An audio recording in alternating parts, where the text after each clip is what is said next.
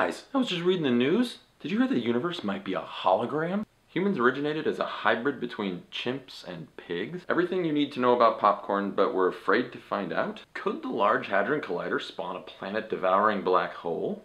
Squeezing breasts can prevent cancer. Alcohol more harmful than heroin. Woman becomes pregnant in the mouth with baby squid after eating calamari. Fast lane to autism. Living near freeways. Science figures out how cats drink. Semen is an antidepressant? Oh, quantum physics proves there is an afterlife. I know what you're thinking. Those sound like something out of The Onion. But unfortunately, those are all real science headlines that I found, and I didn't have to look that hard. Some of them are a bit overblown, and some, well, maybe they're pushing an agenda, and some are actually just complete BS. Figuring out what's good science and what's bad science when you're reading science news is one of the best skills that you can put right up here in your thinking machine, and it'll serve you for your whole life. With that in mind, I'd like to give you my tips for how to read science news. Is the headline of the article a question? This one really ruffles my feathers for some reason. Although, it occurs to me that sometimes we do it for YouTube videos. But it's different for the news. Don't start your article off with a question. I'm here to ask you questions. I am the one who is wondering things, and you are the one who is going to give me the information. It's really a very simple deal. When you start your article off with a question, it kind of makes me wonder if you even know what you're talking about. What's with all those weird quotes that people use in their headlines? Zebra stripes mystery explained. Like, was it actually explained, or was it like fake explained, or was it a fake zebra? I don't understand the quote. After considering number one, maybe it's best if we just skip the headline altogether. Yeah, skip the headline. Do you know the difference between a press release and journalism? Like, really, do you? I mean, one is hopefully fact-checked and balanced and analyzes both sides of a story, and the other one is, well, it's marketing materials. But there's a lot of websites out there that package press releases to look like real news, and it's important that you know the difference. Press releases aren't untrue by design, but it's important that you take them with a big grain of salt. I mean, you wouldn't go to a car dealership and take the salesman's word for everything. You've got to go home and do your research. I just want to reiterate, because I see this stuff shared all the time, press releases are not news. Look for warning words. These are the words that'll tell you if there's a little bit of uncertainty in the article, or maybe they don't know quite as much as they're letting on. Words like link, correlation, association, possible, the study suggests, or my favorite, scientists were baffled. Scientists are baffled all the time, but they don't write research papers about it. And they certainly don't sit around with reporters going, oh, you know, I'm just totally baffled right now. Do you want to write an article about it? Is the scientific method being applied? Take time to check if what you're reading has been peer-reviewed. Or was it presented at a conference? Is this just some scientist talking on a street corner? While far from perfect, our peer review system for publishing science has worked out pretty well considering.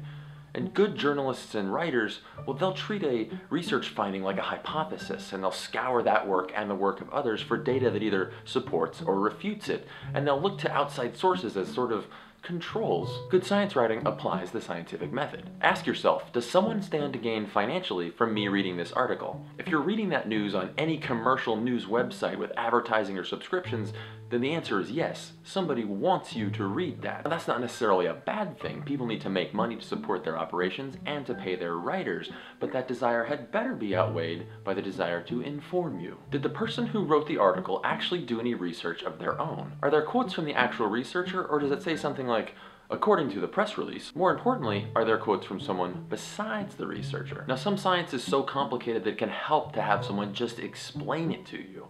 And that's actually my favorite kind of science to both read about and write about. But that should never be all that they do. They should still apply a critical eye. Honestly, if someone just rewords the press release, they are the worst. Is the story about a new breakthrough, or is the story trying to scare you? The media has always been obsessed with these kinds of stories because, frankly, they know you're going to click on them. But their ratio of truthiness to hype sometimes leaves a little to be desired. Frankly, most stuff isn't as scary as it's made out to be. But some stuff is scary, like antibiotic-resistant bacteria. Knowing to tell the difference between hype and reality is pretty hard. On the other hand, breakthroughs are pretty rare, which is why we give big awards for them and stuff. Here's a common one. Possible cure for cancer in mice. Now, curing cancer in mice isn't the same as curing cancer in humans. So is that a breakthrough? We've cured a lot of cancers in mice, and unfortunately, not so many in humans. Now maybe one day one will lead to the other, but for a lot of cancers, your best bet is to turn into a small furry creature. Remember, when it comes to scare stories and breakthrough stories, just because a lot of people have read something doesn't make it any more true. Does this story fit in nicely with commonly held beliefs or stereotypes?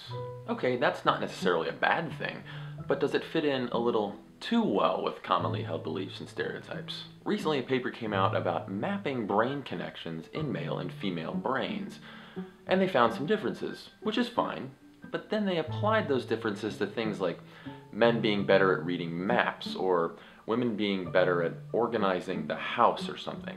Be wary of papers that want to fit a scientific story into a nice, neat social construct, because that's not how science works. But this also works with science that challenges previously held beliefs and stereotypes, because a lot of times controversy can make an easy substitute for accuracy. It's like that old saying, does this sound too good to be true? Because a lot of times, well, it is too good to be true. But that doesn't necessarily mean that it isn't true. You should approach every story with a balance of curiosity and skepticism. As Michael Shermer says, you should have an open mind, but not so open that your brains fall out. The internet is big, and it's accessible, and it's given us access to more information than we ever thought possible, and that's clearly a good thing, but it also means that anybody who wants to donate 2 cents can pop that in the piggy bank of human knowledge. As traditional media continues to cover less and less science than ever before, this is clearly a very good thing, or it can be a bad thing, for all those reasons I talked about before.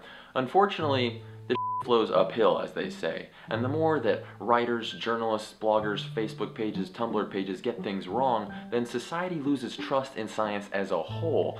It's like a modern version of The Boy Who Cried Wolf. Chances are you're not an expert, and, well, journalists aren't experts either. It's just that the good ones operate under a set of guiding principles that let them become temporary experts, and find real experts when that doesn't work. Some people are way better at this than others.